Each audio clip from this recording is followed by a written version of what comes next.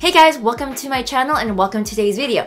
I am in sweats. I know, very odd, but I am in sweats because my furnace is down and I'm doing my intro late at night. Why I didn't have time to do it early in the day, I do apologize. But in today's video, I'm going to be reviewing the new HOURGLASS Vanish Airbrush Primer. Not to be confused with their original Veil Primer, it is supposed to be two different primers, supposedly. But anyways, so I'm going to be reviewing that today. But before we get started with the video, of course, make sure you subscribe to my channel, ring that bell so you're notified when I do upload a new video, and don't forget to give this a thumbs up if you love hourglasses, just hourglass in general, or if you tried out this product right here and you actually like it. And don't forget to follow me on my social media handle right there, which is just my Instagram, and let's get started with the video. Alright, so as you guys know, I am trying on the new HOURGLASS Vanish Airbrush Primer.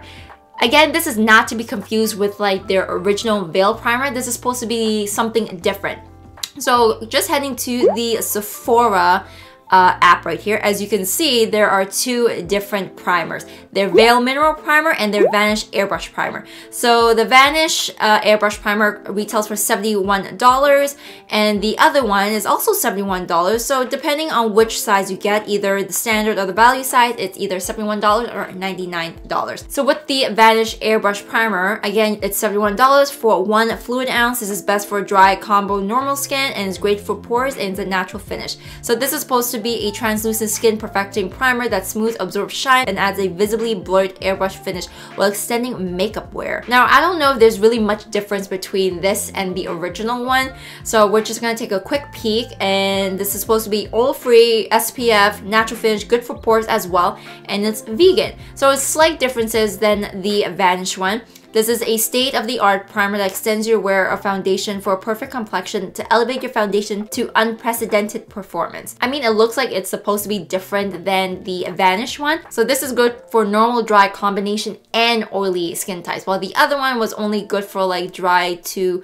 normal. So some highlight ingredients in the original one is the titanium dioxide, which protects the skin from harmful UVA and UVB rays, zinc oxide, which prevents physical protection from damaging UVA rays. So this is very good if you want like some sort of SPF to protect your skin, while the Vanish one is great for blurring out and extending a makeup wear. And again, this is best for dry, combo to normal skin types, so not really great for oiliness. So as you guys can see, I have my makeup on already, so we're gonna go to the next clip where you guys see me do the application and see how it interacts with the foundation. So let's go. Alright, so here's what the packaging looks like. It is HOURGLASS's signature, you know, brown packaging. Alright, so here's what it looks like. I like the top that they went with a different approach. I think the reason why they did a different top is just to differentiate between the two, even though the component is basically the exact same thing. So it's going to confuse a lot of people. They're both white. They both have the same component. The only difference is the gold top. I think this is why everyone was confused if this was just a revamp or repackaging, what the case may be, but turns out it's a new primer. Alright, so as you guys can see, I did my face right here. I don't know if you need to shake it or not. Not really. It just says to smooth onto moisturized skin with fingertips. I was going to use a brush, but if it's saying fingertips, then maybe. And allow with your desired foundation. Okay, if it's telling me fingertips, we're going to go with fingertips because I normally use a brush to apply it, but you know, it's HOURGLASS is telling me to use my hands, I'm using my hands. I'm going to use one pump and see. So it's a very thick consistency. Like, this is not budging. I prefer using a brush because it allows to apply very evenly. Sometimes when I apply with my fingers, I doubt myself if like this is even or not, but with a brush, you know, I don't need to really second guess anything. It's just like apply, apply, apply, good to go. So initial thought is it's very like velvety smooth, like it feels nice. There is a slight fragrance to it, but it's very, very faint. Like, you won't even notice it. So again, this is supposed to smooth, absorb shine, giving a airbrushed look while extending the makeup wear. So I'm taking a closer look, see how my pores are. It does look pretty blurred out. It doesn't look like it dried out my skin, which is very nice. My pores, I can't really say if it's really blurring right now. Maybe it will be different when I apply the foundation. So we shall see. I'm just gonna wet my sponge and I will be right back. And we are back. I'm gonna scoot you guys in a little closer so we can have a better look of what is going on. Alright, so as you guys can see, you guys are really, really close. So I'm gonna go in with my favorite foundation, the Makeup Forever Reboot. And this is in the shade Y244. And this time I'm using my NYX foundation brush as the number 3. This is what it looks like. I usually use my Anissa beauty brush, but I haven't cleaned that yet, so we're going with alternative number 2. So the foundation is not fighting with the primer, which is great. Also, I hear so many good things about the primer. Like, I don't know what it is. Apparently the Vanish is way, way better than the Veil. Don't know why that is, but we're gonna obviously do a wear test. Taking a closer look, you can see that glow. Nothing is fighting with the primer so far. So A, I applied an even amount, and B, these two work together, which is great.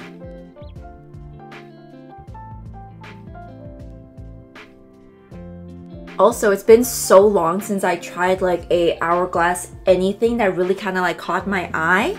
I didn't really like their foundations, like the liquid one and the stick foundation. I don't know what it is, but it just didn't work out for me. The stick foundation, it made me look cakey, and parts where I don't usually get oily got really, really oily, and parts where I was oily, it added more oil, and then things were just all over the place. They were breaking.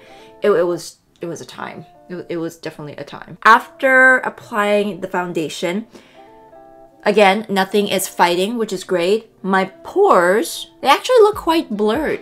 I wouldn't say filled in, but they definitely look blurred out. How this will be like throughout the day, we shall see. But initially, I like this so far. It's doing what it's supposed to do. It's giving a airbrush look. We'll see if it's absorbing the shine and like controlling it throughout the day. But it's definitely giving me like a blurred look. I kind of like it so far. For $71, it better work. So right now, I'm going to finish up the rest of my face, do my hair, all that nitty-gritty good stuff. And I'll take you guys with me throughout the day. So I'll see you all in a little bit. Alright you guys, so this is a 5-hour check-in right now. It's currently 1 p.m. So taking a closer look on what is going on. The foundation isn't settling into my smile lines. You can definitely see a glow going on. Pores still look good. Forehead still looking pretty mighty good as well. Sorry if I covered. No complaints really so far. Everything looks pretty darn flawless. It doesn't feel dry, it doesn't feel tight, it still feels pretty lightweight, moisturizing, so no funny business there. Yeah, so not much to really like report upon. So I'll probably check in with you guys the next maybe 5-6 hours or so at the end of the day, and I got to surprise Gia, my best friend, with some flowers in the back right there. She's turning 30 in a few days. It's a big day. It's a milestone.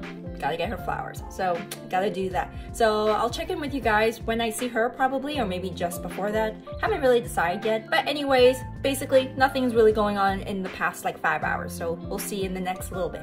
Alright, you guys. So, clearly I am home right now, and I have some thoughts. So, right now I am in my comfies.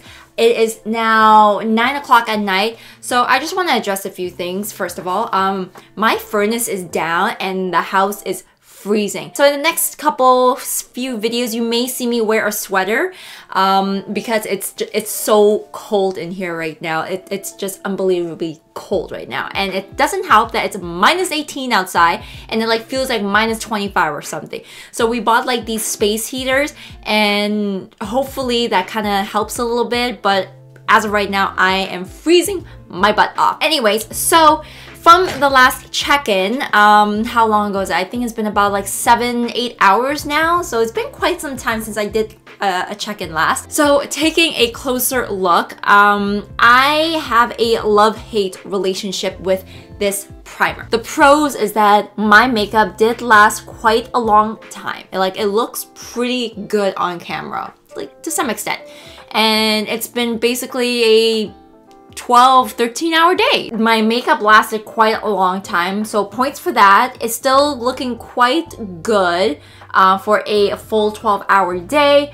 I still have like this nice like sheen glow to me, and it still feels lightweight. It didn't feel like it's heavy on me or anything, which is great. But I do have to say this though. Around here, I don't know, there's like certain parts of my face where like for some reason it's all flaky and dry, and my skin is never dry, and I like moisturize the heck out of my face too. Like I put on my serums, my moisturizers, like all the whole works, and I never get like these like weird like dry flakes around my jawline. Like when I use the Giorgio Armani like primer, this never happens. So I don't know what the deal is. Like my jawline, it's a little like flaky and dry. I don't know if the camera can pick it up like well enough because it's like quite small, but it is quite dry around here. I don't know why. So around the forehead, it still looks pretty good. Around the cheek area, looking quite nice. It's the pore area that I'm kind of like in a love-hate relationship with. Nothing has settled or collected in my smile line, which is awesome.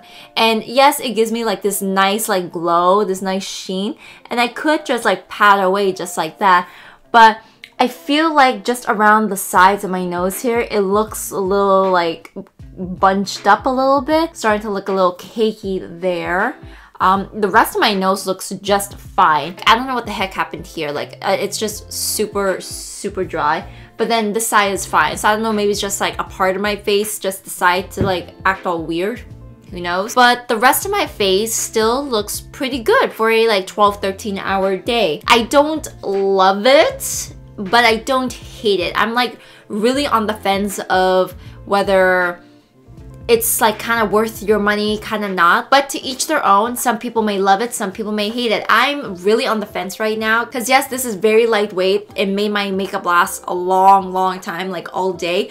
But if I have to deal with like these dry flakes and then like a little breaking right here, like I don't know. So I can't really say yes or no. I'm really on the fence. So take this review with a grain of salt. I think it's to each their own. I'm also, again, combination skin, so probably certain parts work best than others. So probably if you're dry, this may not work out for you because it's doing this business. Oily, probably not too oily because it may just like end up breaking up. So I probably feel like it's best for like maybe normal skin. Maybe. I can't really speak behalf of normal skin types because I don't have, but just based on how it performed throughout the day, it kind of seems that way. So yeah, this is why I'm kind of like on the fence. I kind of like it, I kind of don't. Maybe if I just wear this for 5 hours, 5-6 hours, then it'll been just fine. So anyways, you guys, that is it for today's video. I have to get ready for bed right now because I am going for dim sum. It's about time I went for dim sum. It's been a while since we went out anywhere. So I'm gonna go to bed. I'm gonna probably take a shower before going to bed actually so I can warm up a little bit because I'm freezing. So anyways, you guys, hope you enjoyed today's video and I'll see you all in the next one. Bye!